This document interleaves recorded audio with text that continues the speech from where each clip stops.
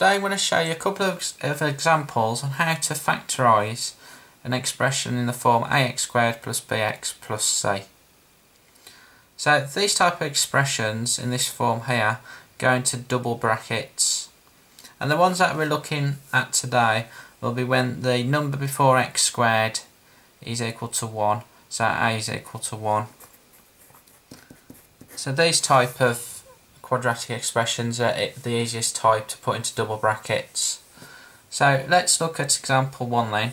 So we need to factorise x squared plus 3x minus 10. So since it takes this form up here, we know it's going to go into double bracket. Now since we have x squared here, the first terms must multiply to give us x squared. So you can put an x here and an x here. All we need to do next is work out what we put inside the bracket for the numbers. And the way you do this is to look at your last number in your expression, which is minus 10. And we know that the numbers in the brackets, the last numbers in each bracket, multiply to give us minus 10. So I'm just going to write down all the factors of minus 10 on the side of my page. So the factors of minus 10 could be plus 1 times minus 10. Again, you could have the same pair with different signs, so you could have minus 1 times plus 10, and you can also have 2 times minus 5, and there's one more pair, you can also have minus 2 times plus 5. So the next thing you do then is we need to now decide which one of these pairs give us the middle term plus 3. So if we ignore the multiplication signs, which one of these four sums will give us plus 3? Well, plus 1 take away 10, that will give us minus 9. Minus 1 plus 10 is plus 9. 2 take away 5 is minus 3, and minus 2 plus 5 is plus 3. So as you can see, the pair that we need is the final pair, because this gives us 3, which is the number before x. So you can fill in minus 2 and plus 5 inside the brackets.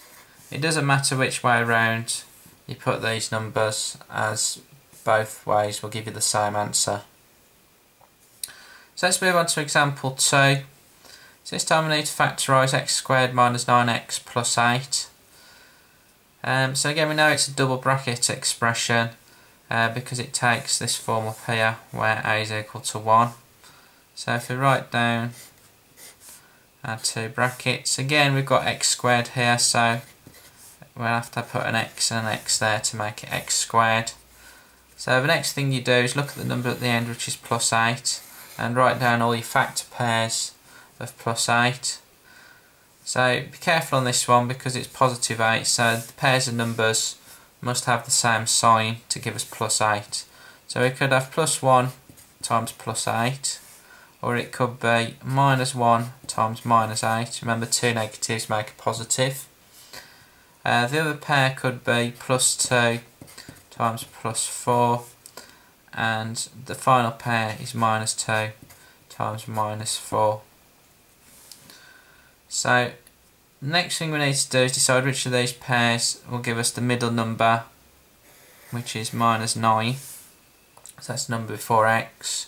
So if we ignore the multiplication signs, which one of these pairs of factors will give us minus 9 if we add or take them? So 1 add 8 is 9. Minus 1 take away 8 will be minus 9. So it's looking like this one here, so there's no need to work out the other two. So again, just fill in these pairs of numbers, so we can put minus 1 and minus 8. Let's do one more example then. So this time let's factorise x squared plus 5x minus 6.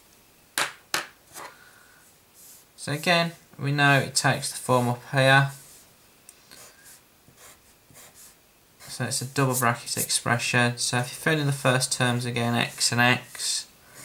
So this time we have minus 6 at the end. So write down all the numbers which multiply to give minus 6. So we could have plus 1 times minus 6, minus 1 times plus 6, minus 2 times plus 3, or we could have plus 2 times minus 3. So again, we've got 4 pairs of numbers which multiply to give us minus 6. So all we need to do next is work out which pair gives us the number before x, which is plus 5. So which ones add to give plus 5? So let's work these out. So plus 1 take away 6 is minus 5. Minus 1 add 6 is positive 5. So this is the pair that we need. So if you fill in minus 1 and plus 6.